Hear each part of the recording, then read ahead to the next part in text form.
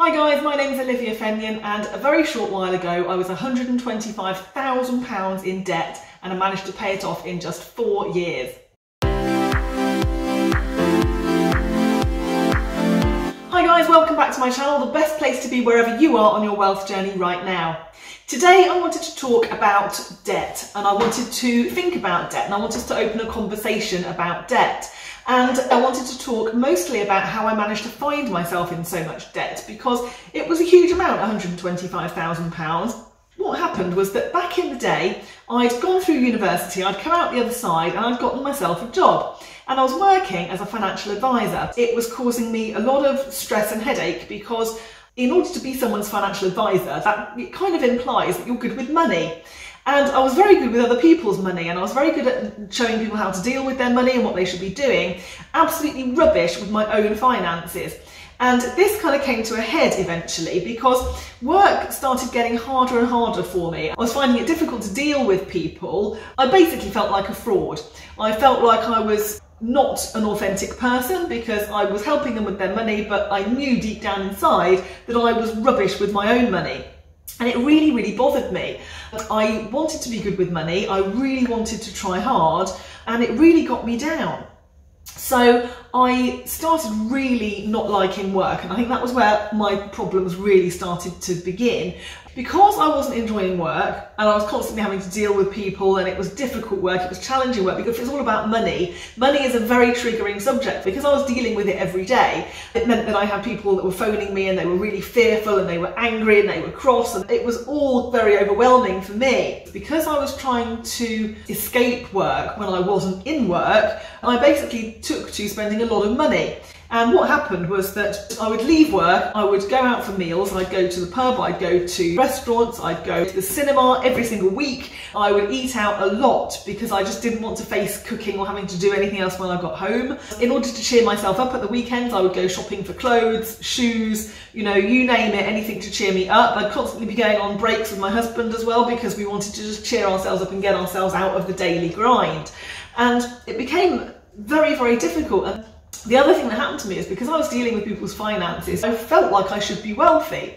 And I thought, well, how can I show people that I'm actually wealthy? You've heard the phrase, fake it till you make it, right? Well, that's exactly what I did. I thought, well, the only way that I can fake having a lot of money is by spending money that I don't have.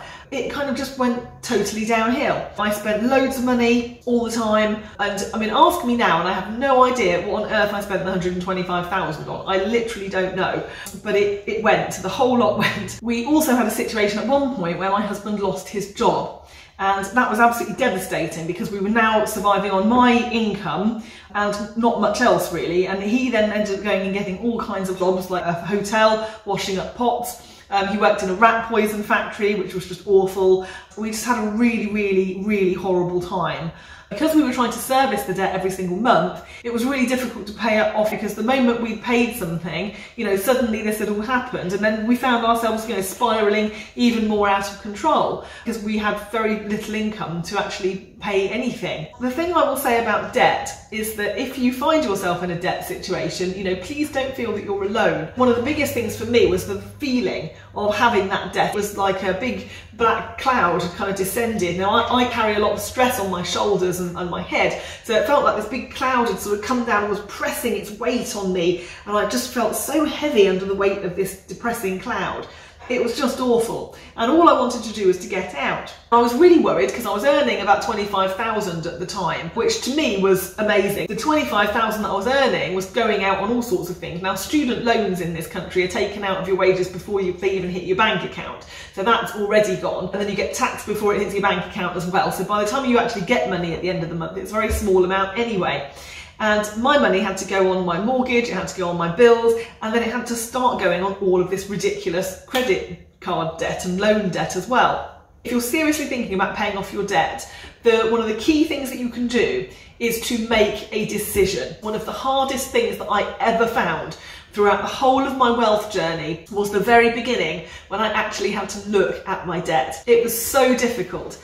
And For me, because I'd got this sort of crushing weight of everything happening, you know, I basically resigned myself to not paying my debt off until I was probably about 65 or if not even older, because there was just so much of it. But when I decided finally to have a look, I was absolutely terrified. I will say, guys, that it is the scariest and the hardest part of the whole process is to actually look, okay? And I know you're scared and I know it's difficult, but once you've done it, you will have certainty. And once you have certainty, you can take control. Nobody cares as much about your finances as you do. It's all about having control. And that's exactly what I did. Now, for me, I woke up one morning at the end of 2011 and I had this massive voice just shouting at me in my head. The buck stops here. I heard it so loudly, this voice, it was just, the buck stops here. You have got to stop doing this. You've got to stop spending. You've got to start paying this debt off. And the voice was so loud that I had to listen to it. And for me, that was the deciding point, that was the turning point, and the thing that actually made me get off my bum and go and take action and actually pay the debt off. Because I'd gotten to the stage where I was so terrified of money, of talking about money. I was really worried about anybody finding out about the debt that I had. I was so concerned that I just thought to myself, well, I have to pay it off because we've only got one life on this planet.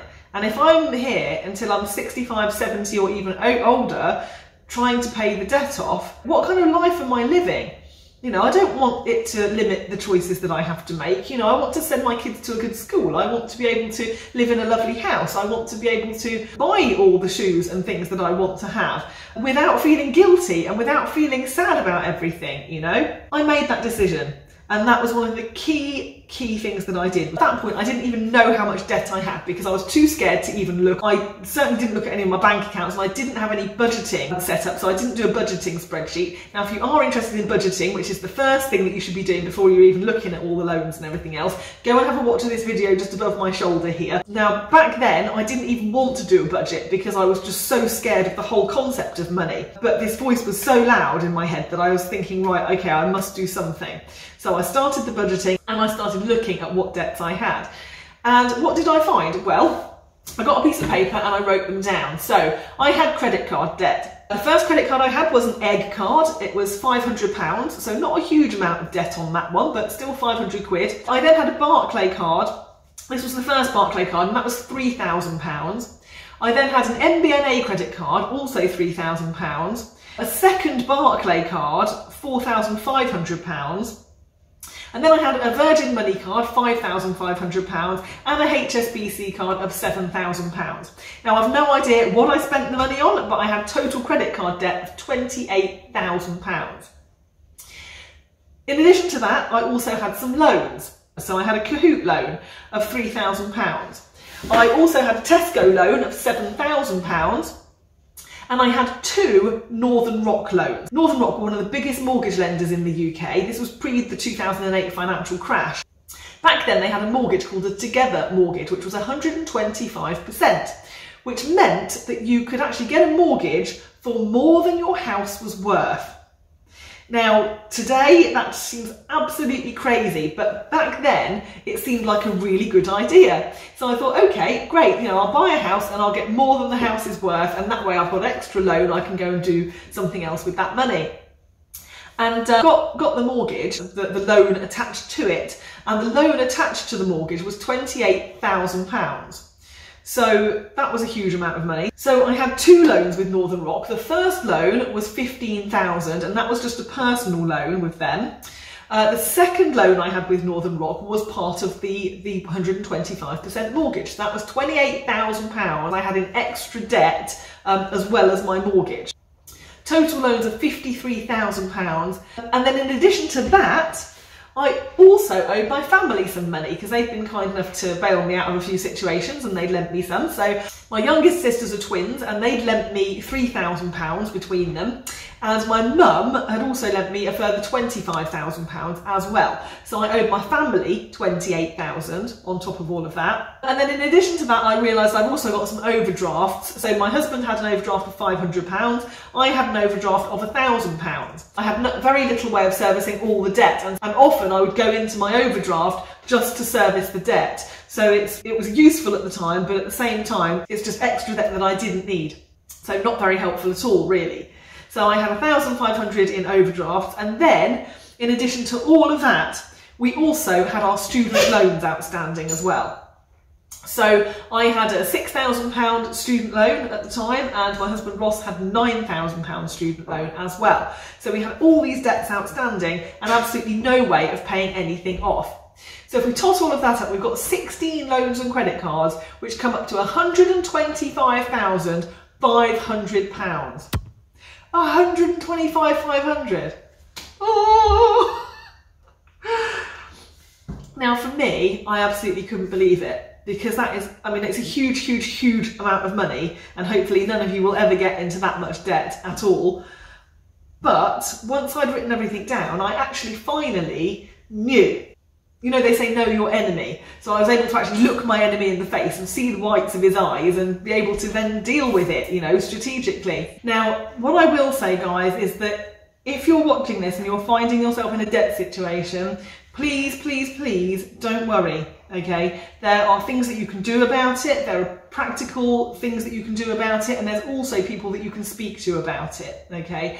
Please don't feel that you have to be alone during this process, because it is hard, it is difficult, you know, but you will get through it. I did. And I really want you guys to. This is why I'm sharing my story with you guys, so that you can see what I did, how I did it, and hopefully you'll be able to pick up some tips and some hints. And if it just helps somebody, then, you know, then my work is done. You know, that's what I want to do, to give back and to help people.